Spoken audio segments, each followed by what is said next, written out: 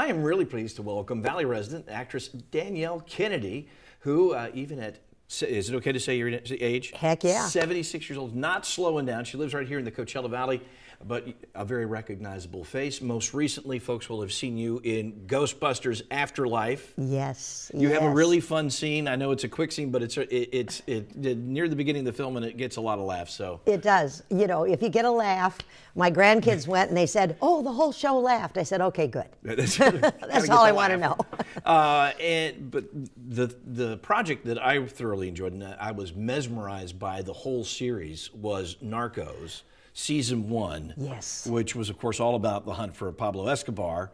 But you played the role of the American ambassador to Colombia. Yes. And you were a tough cookie in that role. Thank you. I was trying. You meant business. Yeah. That was just, I thought, so well done.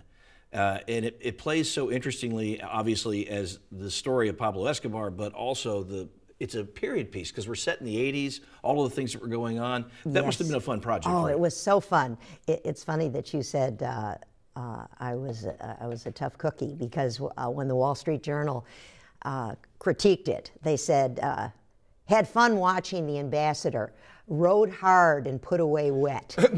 And I said, wow, you know, I really, that's the greatest review I could ask for. I never thought I'd be thrilled to hear that. Normally that's not a compliment, but in that particular role. Yeah, it was fantastic. I was down in Bogota for 6 months on and off with two wonderful guys, Pedro Pascal, who has just skyrocketed since, and Boyd Holbrook as well. I was their boss. They were the two DEA agents, and such a great crew, great cast, and they're fun there, you know, in between tapings and things like that. We'd be, you know, listening to great South American music and doing the cha-cha, and they kept everybody relaxed and happy. Well, and I love that. I mean, I just think that whole series was so well done, weaving in the actual footage with the actors, all of you guys. It was such a great ensemble cast. Yes, really. I was and honored. the first season was the best season, quite honestly. Well, thank you, because I wasn't in the second season. Sort of. I mean, you know, you had the big draw with Pablo Escobar, and I know it branches out from there. But if you have not seen it, Narcos, great. Stream that one.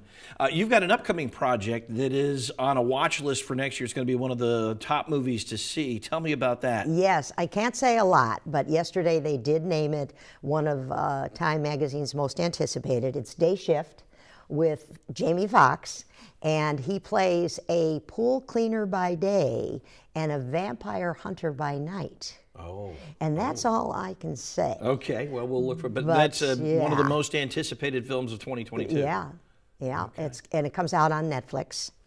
I'm hoping within the first 6 months after 2022 opens. So, but that was a blast. I went to Atlanta to film that. Fun. Well, I love that you're still super active, and we love that you're right here in the Coachella Valley, so that we can get you on the next time when the next film comes out. I would love that. Oh, wait, very quickly, show us this is the little memorabilia that the director gave to you. Yes, and everybody in the cast. He did. So this is a jewel. Jason Reitman, when I wrapped my scene, he said, "Close your eyes and open your hands." And he put this in my hand. I was so excited. And he said, "Don't open it till you get back to your hotel room." And bingo.